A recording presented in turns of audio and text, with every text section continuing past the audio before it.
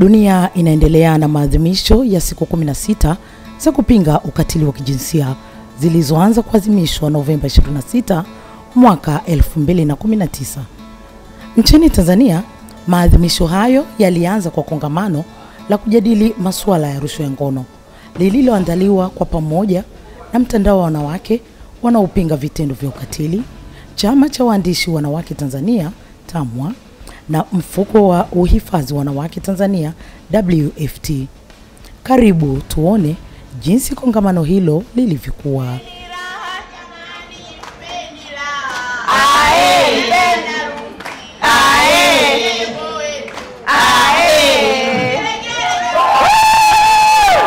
Karibu sana ndugu. Asante sana, karibuni sana katika kongamano hili.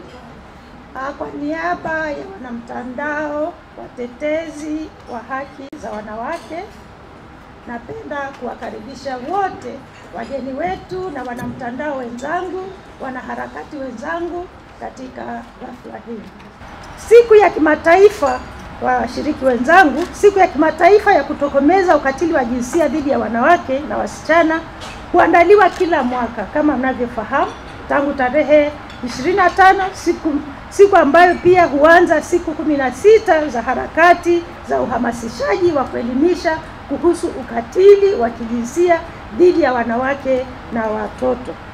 Tarehe hii ya 25 mwaka 1960 kuna mashujaa wanawake watatu kutoka Dominica ambao waliuawa kikatili, ambao walikuwa kutoka familia moja. Ni kwa vile walikuwa na udhubutu wa kupinga serikali yao ambayo ilikuwa na mifumo kandamizi. Basi siku hiyo imekuwa ikitambulika. Kwanza ilitambulika huko Latino America tangu mwaka 1980, ambayo ilitangaza tarehe hiyo ya 25 kuwa ni tarehe ya kukumbuka au kukataa kuhamasisha kupinga ukatili wa jinsia. Umoja wa Mataifa 1999 ulitamka rasmi kwanza kwamba tarehe hiyo ya 25 Novemba iwe na hadi Disemba 10 zitakuwa zikiadhimisha mapambano dhidi ya ukatili wa jinsia duniani. Kwa hiyo tunashiriki hapa na dunia nzima. Katika hiki kipindi tunashiriki kutambua na kupinga na kupaza sauti ya pamoja, lakini kwa sasa hivi tumeamua kwamba tunashinikiza ukatili wa kingono. Tumeamua kabisa kuendesha kampeni dhidi ya rushwa ya ngono. Na kampeni hiyo ina madhumuni matatu. Dhumuni la kwanza kabisa ni kuvunja ukimya. Kwa hiyo tuko hapa ili tuweze kufanya nini? Kuvunja ukimya. Bado kuna ukimya mzito kuhusu swala zima la rushwa ya ngono.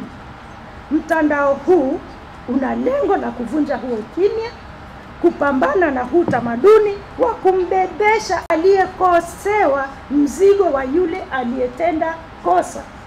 Dhumuni la pili ni kuwezesha kubuni mbinu za kuwalinda wahanga pamoja na kuwalinda mashujaa wanaojitokeza wenye udhubutu wa kuvunja ukimya. Kwamba lazima tuwe na mbinu mbadala ili yule aliyetendewa kosa asibebe mzigo wa yule aliyebeba.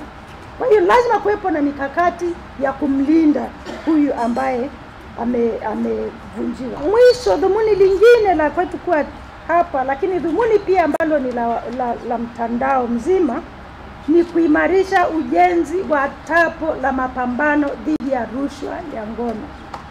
Sisi wanaharakati wa mtandao wa wanawake na katiba tumetambua wazi kwamba vita dhidi ya rushwa ya ngono havitawezekana kabisa kama bila kuwa na mshikamano wa wadau wengi.